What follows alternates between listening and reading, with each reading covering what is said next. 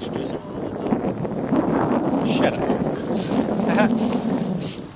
You guys know who it is. What's up, man? How's it going? Circle of Drink. Circle of Drink. Wow, it's been a year and a half last time we were both on camera like this talking about mate. A lot has happened, a lot has occurred. I've been in Argentina, as you guys know. Uruguay, back in Uruguay. Just doing my thing, totally engulfing myself in this mate world. This mate dream that's going on right now. This mate culture, life, experience. It's blood. I mean, if I cut myself open right now, I think mate's going to come out. Not even blood.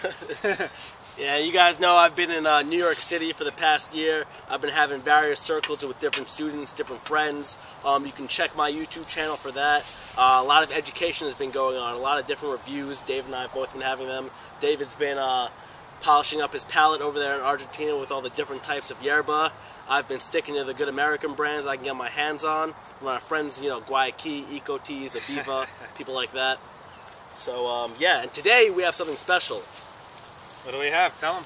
It's mate called Meta Mate, and it's from... Polvo. It's from a place called Santa Maria, Rio Grande do Sul. That's the southernmost state in Brazil. And a company from Berlin called Meta Mate, M-E-T-A, space, M-A-T-E. They're out in Brazil. And actually, this is distributed in America by a company called Project Mate Bar. And they're located in South Florida. So check them out. Check out their website. Check it out. This is what we got. Sample from Meta Mate. Thank you so much, guys. This mate is very interesting. It's packaged only a day, you know, after it's harvested. And that's why it's so green. And in all honesty, it's straight up polvo. Cold water first, you guys know the deal. Straight up polvo, and the palos, those are the twigs or the stems for those of you guys who may not know, are huge. They're the biggest I've ever seen. Yeah, monster palos. You guys know if you ever had Jesper mate, I call those monster palos. This brand called Jesper in Argentina, I'm not going to go into too deeply, but they basically have monster palos. This mate has huge palos as well. What's interesting about this mate is that it's super gaucho. Some of you guys have been asking me over the last couple weeks, what exactly constitutes a gaucho mate? Well, gaucho mate, the word gaucho means cowboy. And you can think of gaucho mate as sort of the equivalent of cowboy coffee here in the United States. It's basically mate that's extremely finely ground, has a lot of polvo, a lot of pulverized leaves, and also, geographically speaking, the mate usually comes from Brazil. In Brazil, they love powerful, powdery mate. And then you have brands like Canarias, Sarah, Baldo, and what else? And Del Salvador. Those brands all are grown in southern Brazil, but they're owned by Uruguayan companies. Those are also gaucho mates. So yeah, and going with, you know, the Brazilian style of having a lot of polvo, a lot of dust. Our friends from Meta Mate and Project Mate Bar actually sent us a filter. This white thing right here. We just attached it to a bombicha, I think one of David's favorites, I'm not sure. Yeah, it's one of my alpaca bombichas from, actually Mate Factor sent me that bombicha like 2 years ago. I don't know if you can check that out through the filter. It's a fan bombicha. So we just attached that filter up to it because this is so powdery, you know, we need something like this. So this mate has the most pulverized leaves and palos I've ever seen in my life. It's really interesting to say the least to look at it right now. Let's see how it tastes. You mind if I try it first? No, go for it. Yeah, since I made it. But man, this whole thing where you put on the filter is kind of interesting. I've never seen that done. Where you actually, it looks like cheesecloth. I'm sure that's exactly what it is, cheesecloth. Let's see this.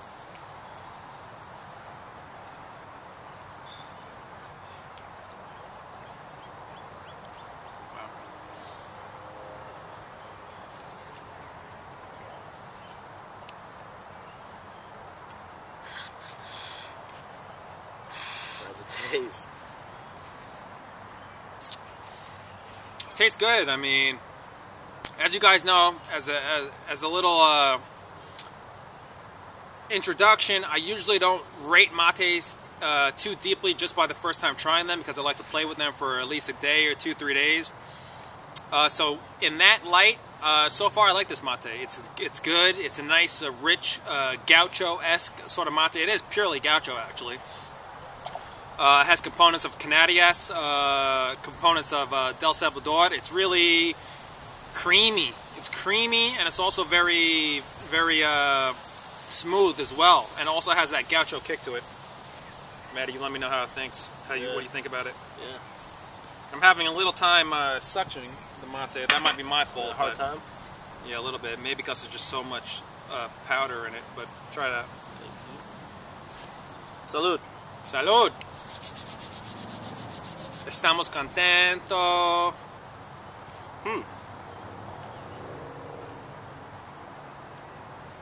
First thing I noticed is that this filter is doing an okay job, but probably not the best that it should be. I'm tasting a little of the mate, a little of the powder in my mouth, but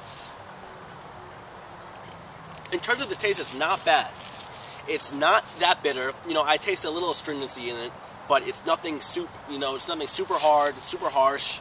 It goes down extremely smooth, and that may be due to the way that's processed. You know, it being polvo, it's very smooth, nothing like nothing very harsh at all. I'm not sensing any harsh tones. The bombiche is getting slightly clogged, but this is reminiscent of something like the mate factor to me. It's very fresh. That's one of the best words that I can use to describe this mate, and I'm almost positive that that's due to it being packaged the day after they harvested or the day after it's produced. This is the thing, from what I've experienced. You have sort of different philosophies in terms of processing mate. You got some people like Mate Factor who literally package and ship the mate within 5 days of being harvested. There's absolutely no, I guess you could say, fermenting period or storage period. A lot of companies store mate up to 12 to 18 months. Then you have companies in Paraguay that actually store their mate up to 2 to 3 years. The thing with that, there's pluses and negatives with that. And just to briefly go into that, the mate has a very fresh, sort of green, grassy explosion with the mates that aren't really aged for a long time. That's because obviously there's a higher chlorophyll content. There's a higher vitality, if you will, of greenness in it, which arguably may be actually more nutritious for you. However, what I noticed with those sort of mates is that the taste usually doesn't last as long. It's usually a shorter cycle. Yeah, most definitely. So there's pros and cons to it. You know, some people may like, the harsh, bitter taste of mate that's been aged for a while. And some others may prefer this gentle, this fresh, this earthy, grassy taste, that you get with something like this or the Mate Factor. I don't strictly prefer one over the other. It's just basically how I'm feeling. What about you? That's the thing. I mean, with a gaucho mate like this, I can't even begin to compare it to a mate, say like Nobleza Gaucho or Taragüí or Cruz de Mate, because those are all very traditional Argentinian sort of mates. It's a whole nother philosophy. It's a whole nother region where they're grown. Obviously, they're grown in the northern part of Argentina, the Misiones, which produces a very distinct sort of mate. And of course, it's a different cut. Then when you have the gaucho mate, you have a whole nother philosophy. Strong mate, a lot of polvo, a lot of pulverized palos, and it's an explosion of flavor, very robust, very strong backbone sort of mate. So to say that one is better than the other is like to compare apples to oranges. You know what I mean? Which one's better, an apple or an orange? That question doesn't even make sense, really. Totally different philosophies. So I kind of think of gaucho mates as gaucho mates, and I think of Argentinian mates as Argentinian mates. And then I think of the 4 major companies here, United States, Guayaquil, Mate Factor, Aviva, and Ecoteas, as sort of in their own category, because they have another philosophy of producing mate, which is actually an amazing philosophy. They produce organic mate, clean, very clean fair factories. trade. Guayaquil was actually one of the first companies to become a B Corporation, which stands for Benefit Corporation, which means that they actually disclose a lot of information about how they're producing their mate and opening it up to the public's eye so we can see how sustainable their company is. It's a great philosophy. So, maybe sometimes I come off as a little harsh on these American brands, from North America, But deep down inside, I love them. They're good. They taste good. It's just that I've been exposed to about 35 different types of yerba that range between Argentinian, Gaucho, Paraguayan, and Uruguayan.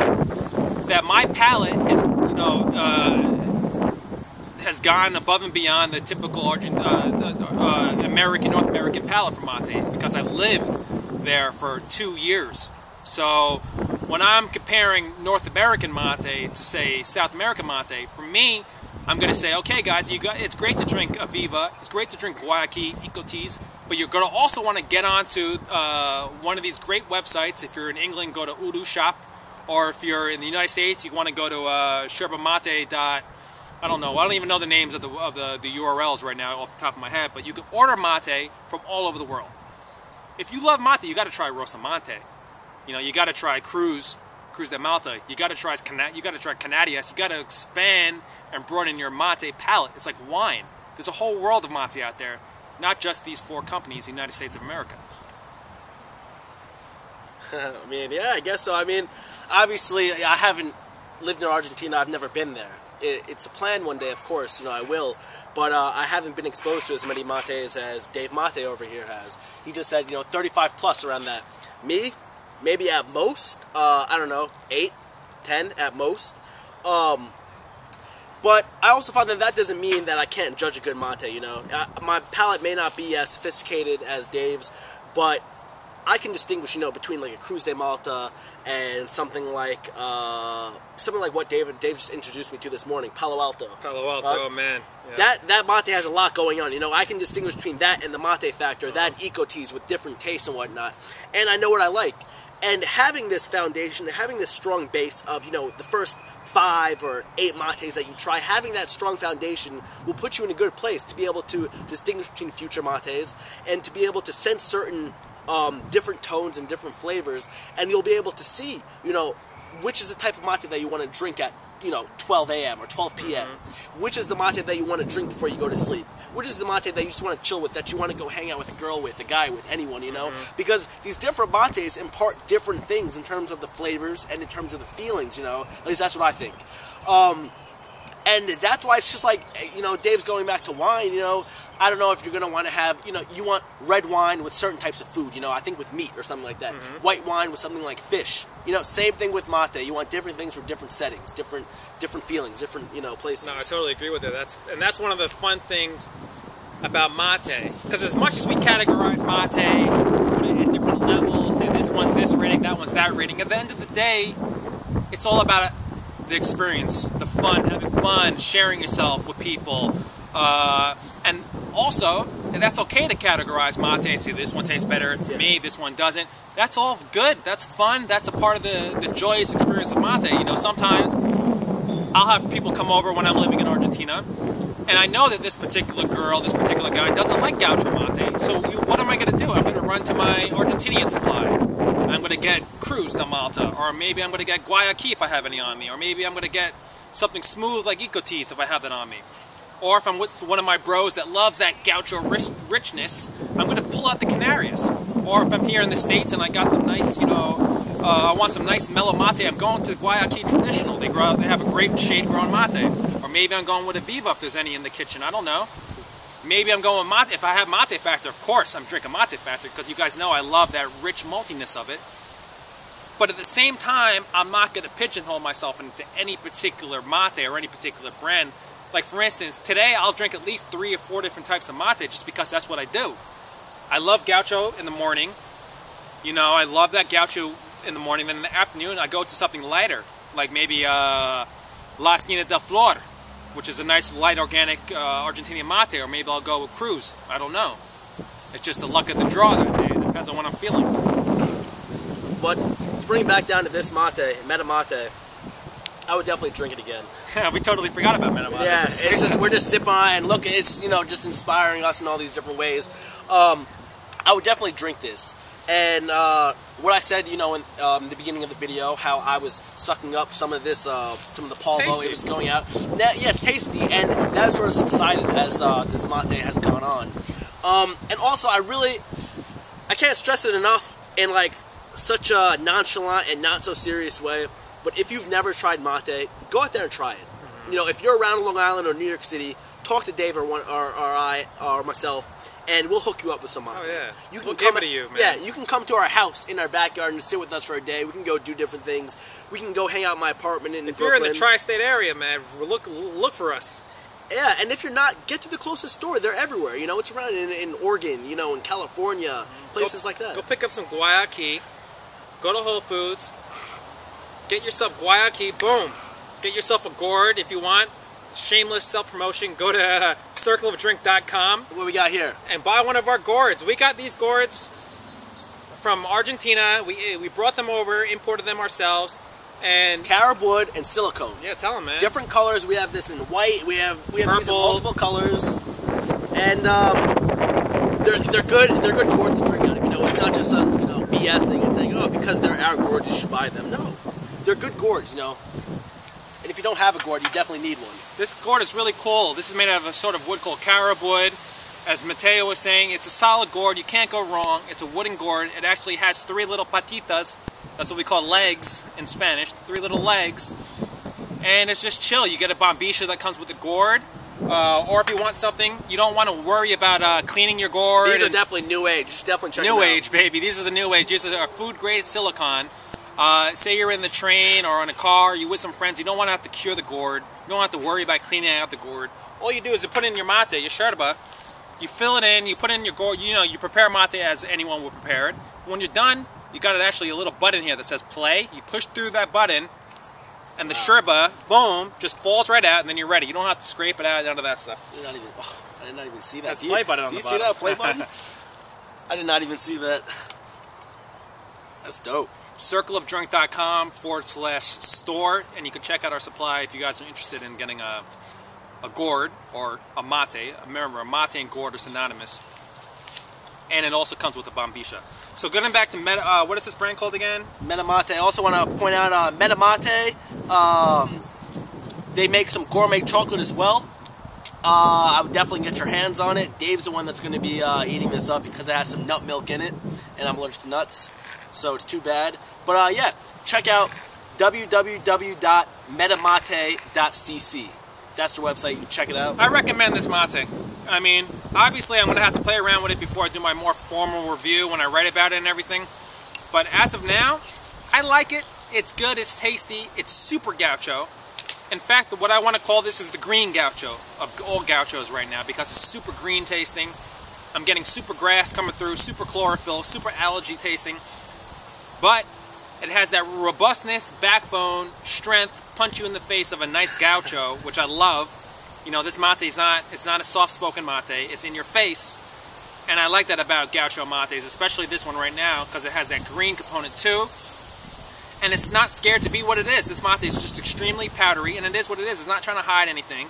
It's not trying to be in the middle. Is it a gaucho, or is it a Paraguayan, or is it an Argentinian cut? It's just straight up simple, super gaucho, green mate, grown in Brazil, south of Brazil, sold through this cool company with a great philosophy here in Florida. The guy's name's Daniel, right? Daniel, what's up, dude? It's John, maybe. John? Yeah. Okay. Check out their website. We're going to put a link. Matty, Mateo, what's the website again? So this one right here is www.metamate.cc, and I'm going to say the other website is projectmatebar.com, but you can just Google it. They're in the south of Florida. Check them out. It's a legit bar, I believe, that they're just selling some mate, different kinds, different flavors. Check them out. So that's a wrap, guys. Oh, we also have an in tan color too. Our wooden gourds. A lot of colors. A lot of colors. This is just a couple colors. Check it out. And you guys, listen, man. In all humility, women, anyone? And women, we love mate. Whether we build a business of it, whether we you know, continue to sell mate in the future, it doesn't really matter, really. Because personally, I don't know if I can speak for Mateo, I just love mate. It's just that simple. I'm always going to be drinking about it. I'm always going to be sharing it. You know, and that's the thing. We were drinking mate before we ever got it from someone else. You know, we were drinking mate before we had the gourds. David was drinking mate for, you know, a year and a half or two more than me, and I'm into it, you know, and mate is life. It's just life, man. It's the symbol. Mate becomes the symbol as you continue to drink it. It elevates beyond a drink, and you see mate as the true nature of it being a symbol that's one of the greatest conductors of friendship known to man. I think. I mean, I don't mean to be judgmental in any sense, but if you restrict mate to this like hippie 60s drug-like thing, you have a narrow perception, because it could possibly be the opposite. It lacks any, real classification in terms of what mate is. We're here saying, oh, it creates a bond, it's spiritual, it's health. That's tip of the iceberg, Mate is.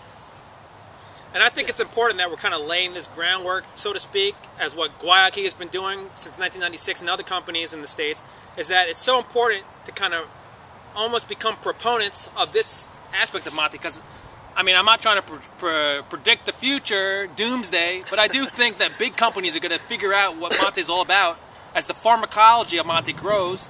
The University of Illinois just did a great study in 2011 showing that mate in vitro was killing colon cancer cells. It was actually exploding the DNA of colon cancer cells. So as the pharmacology advances of mate, because it's just in its early stage right now, Western pharmacology of yerba mate, I predict, and I'm sure Mateo thinks this too, that in the future we're going to have huge companies trying to exploit mate in many ways. Oh, it's the newest thing, as we've seen over the past. There's no doubt about it. There'll be a Starbucks mate. There will be.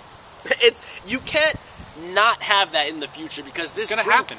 It's just, the only reason why this, mate hasn't caught on by now is just, I don't know, different aspects, different reasons. We published that PDF from the 1900s, this guy saying mate is going to be the next big thing. It wasn't, people just didn't catch on. It did in other places, but not here. That's why I got to really bow down to many and thank a lot of these companies in the United States that are doing great things with mate. I really love what Guayaquil's doing. I really love what Ecoteas is doing. I really love what Aviva's doing. I really love what Mate Factor's doing. Because if it weren't for those companies, most Americans that know about mate now would not have known about it. Granted, Mateo and I have been speaking about mate for the past two plus years, and hopefully, as we've heard from you guys, that we've been expanding mate in the United States and throughout the world as well. Yeah. And I'm thankful for that. I'm happy to be a part of that. And I implore you guys to do the same. Tell your friends about mate. And some of you guys already are. We see that on, our Circle of Drink fan page on Facebook. We see you guys posting pictures of, about you and your friends drinking. You posting your experiences about, the first time that you lost your mate-ginity, and how you're introducing it to your other friends. Matewana. Drink on. Keep it up. Everyone's just relaxing with mate and doing their own thing, and that's what's beautiful about it. That's what I love about it, man. Mate is going to affect everybody in a different way.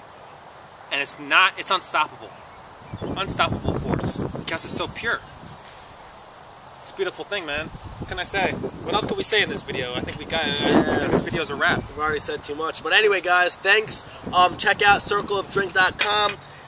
Buy a gourd for yourself. Buy a gourd for a friend. Get yourself a gourd, man. If you don't have a gourd, get yourself a gourd. You want anything, from us in the package, a little note, whatever, some instructions, our personal selections, maybe tell us what you need a free sample of mate, we'll even give you a free sample of yerba. Yeah. You want some, whatever, let us know. Tell us what type of person you are, or what you like to eat, what you like to drink. Maybe we'll suggest certain mates, give you a little package, whatever. Yeah. All right, guys, salud. Thanks a lot, man. Cheers. Cheers. Peace. Mateo!